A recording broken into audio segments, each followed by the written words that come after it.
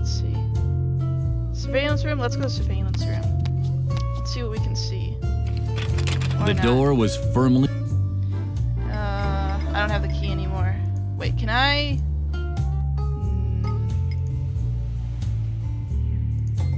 No, okay. Bathroom.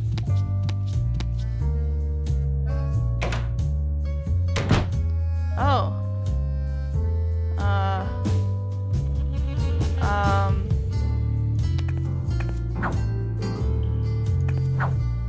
Let me take some things. You know, just for... It seemed the laundry there was neatly sorted and washed according to differently colored urinals. Ew. Lily thought that you can take cleanliness a bit too far sometimes. Yeah, maybe a little bit. Hi. Viddy, viddy, viddy, viddy, whoosh! Welcome to the laundrette. That was your cue to say, this is supposed to be a laundrette, and I'll answer, of course! Oh, admittedly, it's a little rustic, but necessity is the mother of invention. Mother knows best. And now, we're doing our laundry in the urinals. Too wishy-washy for you? What other choice do we have? Exactly none. You don't have to, you know. Just make sure that the fabrics are separated properly. The toilet sanitizers really stain. We'll do the red laundry in the urinal with the red toilet sanitizer. Yellow laundry in the urinal with the yellow toilet sanitizer. Blue laundry in the urinal with the blue toilet sanitizer. And green laundry in the urinal with the green toilet sanitizer. If you want to try it, just show me some clothing with the right color. Then you can use the matching urinal as often as you want. Okay.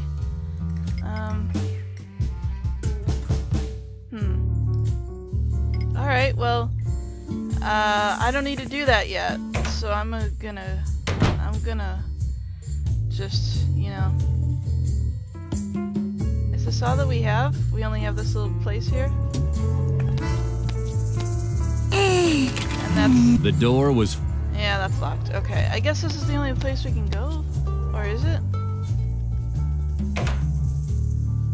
I probably could have gone other places. Let's... Oh yeah, there was this place. Ah, hi everybody! It's the king, and it's the guy, and the girl that likes the guy, and Droogle Jug. Hello, Lil. You're not going to play with Falco. Oh, you know what? You know what? You know what? Magical Girl Transformation. Alright, let's talk to people. My goodness. Who do we have here then? Another player! Yippee. Don't pay any attention to him. Peter just sees black all the time. He was born that way. That's true. Peter suffers from color blindness. Druggle-jug. Well said, loyal friend. We all have our crosses to bear. Oh yeah? Do you all wake up every morning knowing that one day you'll lie dead at the foot of a traffic light? Not exactly. But Druggle-jug, for instance, mixes up his blues and greens. You can't really compare the two. Your girlfriend Petra mixes up her yellows and greens. She's not my girlfriend. And we, King Adrian, mix up our reds and yellows. You should have been there when we played the board game. Sorry, Peter almost choked to death. I wanted to end my misery. Afterwards, we decided never to play a board game again. Only fantasy role-playing games instead. They are You funny. decided that. And what They're did we fine. just say? It's so exciting. We're a group of adventurers in the legendary world of Home Motigore. Oh, please, why don't you join us? Druggle-jug, not so fast. If the fair maiden wishes to join us in battle, she must first prove herself worthy. She must complete a task that puts her heroic valor to the test. Yes. Just like tell her to what? order a pizza already, so we can get on with it. So be it. She shall order us pizza. Yeah? I want broccoli on the pizza, but no tomatoes, please. Druggle-jug, Oh, no broccoli. Druggle-jug, bananas aren't bad either, but I could just die for broccoli. Oh, yes. Please do. For that, I'd even happily have bananas on a pizza. You only eat blueberries anyway. Yes, I like blueberries. What? But in this life, you never get what you want anyway. Upon the order of the king, blueberries will be banned from the pizza. Instead, knowest that tomatoes will grace the pizza dough from now on. But I don't like tomatoes. Lily had heard enough. It seemed impossible to get a pizza that everyone liked.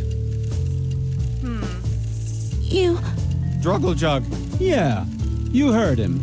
Bringest thou the pizza first, then thou may join us in play. I was just asking what It's game really you're playing. easy. That's what I wanted to All know. you need are dice, Gonna play, pencils, like, this paper. version of D&D. And don't forget to bring a tendency for humiliating yourself. Druggle Jug. I have a tendency to roll lots of natural ones, so I mean, you know. Druggle Jug. Don't drag you. You have to forgive him. He's colorblind, as we all are. Peter mixes up his reds and his greens. Adrian mixes up his reds and his yellows. Droggy mixes up his greens and his blues. And I think mix these are up my connected. yellows and my greens. Funny, isn't it? Uh-huh. You're probably wondering why Droggy has a green pillow on his head, I would right? like to know, yes. Druggle Jug? My goodness, she's right. What on earth are you wearing? You're embarrassing me in front of my new subject.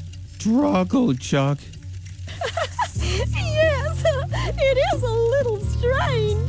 Wait until you've heard the explanation. Today should have been Blue Pillow Day. Druggle Jug.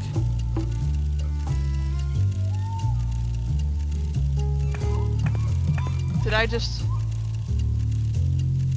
I think I just got... yep, I just got the other thing. I don't know why, but I got it. Druggle Jug, I believe our guest is searching for the tyrant known as Dr. Marcel. Yes. Deliver the her tyrant. thy news. Druggle Jug. Druggle Jug, Druggle Jug, Druggle Jug. Don't forget to mention the helicopter. Druggle Jug. And was never seen again. Bravo. Well told, loyal friend. Since then, these lands have returned to the wise rule of a magnanimous king. Until Can Edna do took whatever yours. we want. You know. Does that mean I can finally sleep now? No! Oh, good. Well, I guess that's done for now. I'm gonna just, you know, bye. See ya. I think that with the credit card that I got here, I should be able to, use this. It was hopeless. It is just completely hopeless. There is no hope anywhere for anything. Magical Girl Transformation! Every single time. So, if we... It's accepted, but maybe if we punch some holes in it... Dr. Marcel would surely be pleased. With the help of his credit card, Lily made some confetti. Yeah. I don't think that's the important part. But here we go. If we go back down, we should be able to open up another furnace anyway. Yeah! We win! To the roof. Oh hey, we're gonna get to talk to Beeman. What are you contemplating out here, Beeman? Hello, stranger. Before you say anything, please take a deep breath.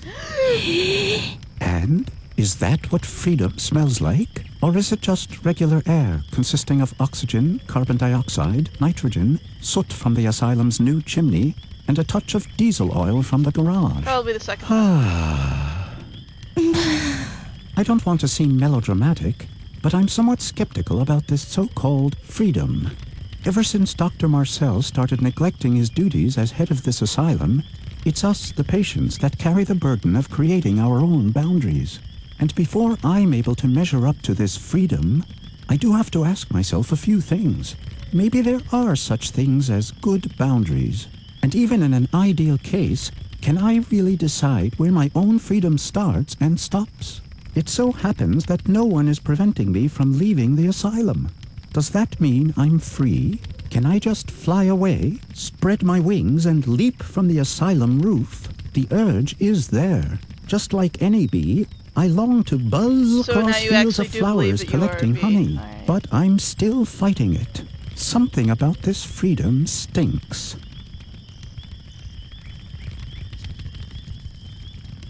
I'm skeptical, although I can some... Okay, that's all that we get with him. Maybe we have to give him something, although I'm not entirely sure what. But we don't actually have very much to say. I don't know. Oh. Moths fluttered around they were Searching for food. I do have some food, but I think I need these for the other puzzle. Ah! Maybe? Alright. You're not, you know. Oh yeah, because of the fire and the things and... Boop! There we go. Then the moths seemed to lose their appetite. Fine. I see how it is.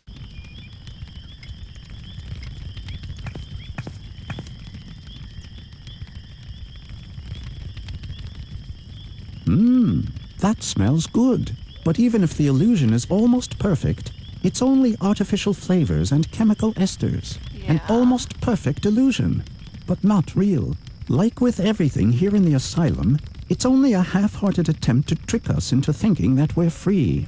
And now that no one is stopping us from leaving the asylum, it provides us with a welcome excuse to refuse to leave. Right you are, stranger. I'm just running away from my responsibilities. The responsibility to myself, to accept the deal that the world out there has offered me. I thank you.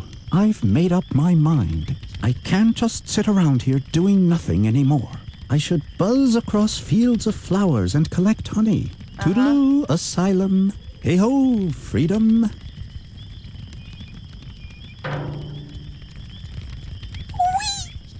Lily was glad that she had helped the bee-man. I think we just killed soon someone. He would be in a better place. We just killed someone else.